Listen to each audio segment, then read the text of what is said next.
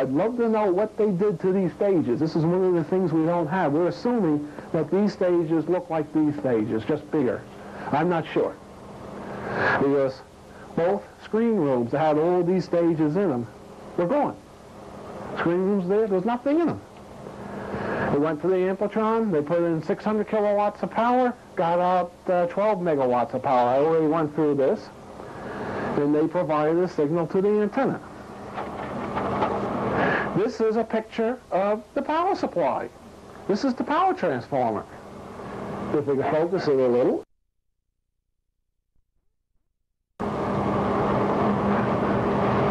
Three-phase input, three-phase 20 kV coming out here. This thing I'd love to put on Bob's back. This is one of the one of the Thyratrons. They use 4 of these monsters in parallel. This is a 66 megawatt pulsed Thyratron, a hydrogen Thyratron. The whole thing sits about that tall from the floor. The tube itself is about that big around. They had a cabinet with 4 of these, boom, boom, boom, boom, hooked up in parallel. We went to the pulse network that Mr. Bielik described. This is the Amplitron. Of course, you can see where the welding was done, the cutting to cut the transmitter apart. You can see some welding marks here. This thing, the tube sits from here. You can see the cooling. And it sits right down into about here, inside of an oil bath.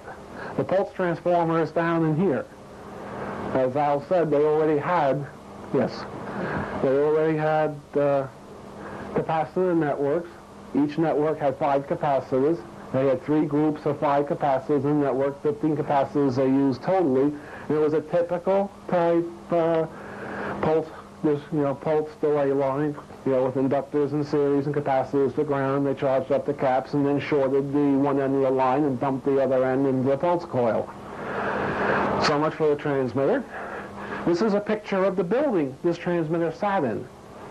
This is a 100-foot by 150-foot tall tomb or a monolith from 2001.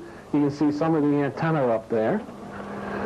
And this is the 2 floors. You can see some cooling that the transmitter sat on. They had cooling tower standing outside this thing. They had a field of pole pig transformers sitting next to it. They fed this thing with over 2 megawatts of power. The generators in the power station, they were pumping at least 2¼ megawatts into this thing. I'd love to know where all the heat went. Must have got hot around there. I really remember it was hot. We're now going to discuss the antennas. Can we focus again? The first diagram I made said overall blotch diagram. So I had to fix it. Whoops. Great.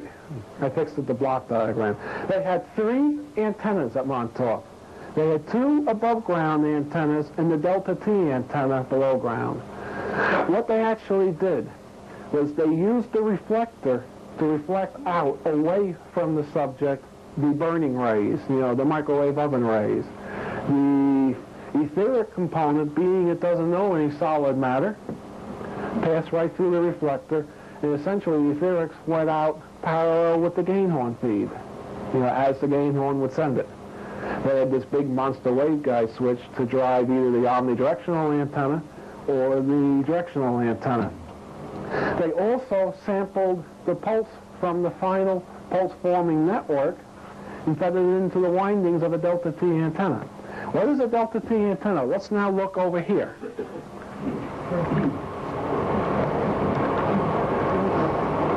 This is a delta T antenna. How do you make a delta T antenna? It's easy.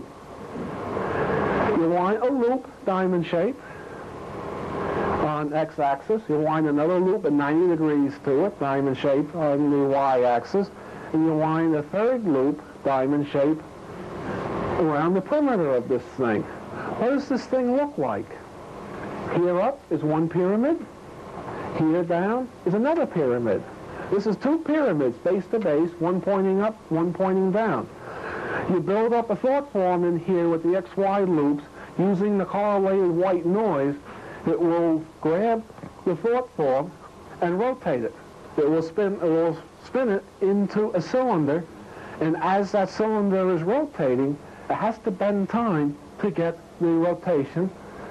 It means now you're generating ripplets of time coming off this rotating cylinder, and this is a time vortex, as talked of in quantum electrodynamics. So as this thing spins, the imaginary cylinder in here spins, or it's called a spinner in physics, it sends out a field of time waves. All right, let's go back to our picture. And again, they take the output of the noise source from our transmitter, put it into a 100 kilowatt audio amplifier. Boy, I'd love to have that one, people. But they took that one with them. I would have got that out if I could have. They took that one with them for some reason. That went into the horizontal coil. And the two pulse modulations from the final network went into the X and Y coil. Now, by feeding RF into the omnidirectional antenna and feeding the baseband into this magnetic antenna buried underground, this was the same function that they had on the Eldridge. The Eldridge, remember, had an antenna on the top of the mast and magnetic coils on the base. Except this, of course, was much more tighter controlled. Here is a picture of the directional antenna.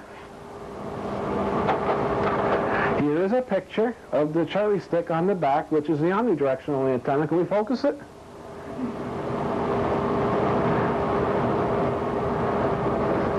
You can see a lot of 2-inch coax cables going into this thing. There's a phase array box. There's all sorts of relays in there. I wasn't brave enough to go get those out, or to go up here and take this. That's still there. And you can see dipoles. There's 3 on each side. 1, 2, 3, 4, 5, 6, 7, 8, 9, 10, 11, 12. 36 dipoles was in this big cherry stick. Of course, we have a picture of the Delta T antenna for the videotape. Now, we have a demonstration here. This is my own edition of the Montauk system. The CD player, or the mind amp source. You can find out information on the mind amp by looking at tapes from the Chicago conference, or you can get my paper on the BioFist, which explains the mind amp. The quantum correlator is essentially an analog computer that correlates the ones and zeros. It goes to the amplifier chain, drives the XY coil. Then we have a noise source going to the Z amplifier, driving the Z coil. Now, this is very quickly our surplus store. So much for that. Now let's have our demonstration, the fun part. I'd like to have 4 volunteers from the audience to come up and just sense, get a feeling of what this is doing. Yes, ma'am?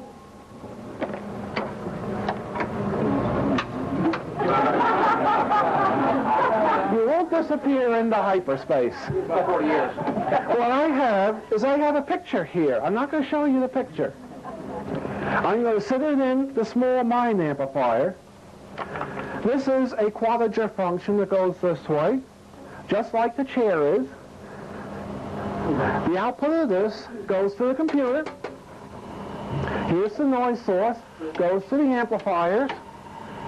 The noise source goes to this amplifier, goes to the antenna. What's here is being transmitted here. You all of a sudden may notice, how many people notice like a cooling, a sudden cooling in the room? That's from this. Now, I'd like you people to just essentially close your eyes and tell me where you feel you would be standing right now if you weren't in this room, based upon what you're feeling. You're feeling something unusual from this.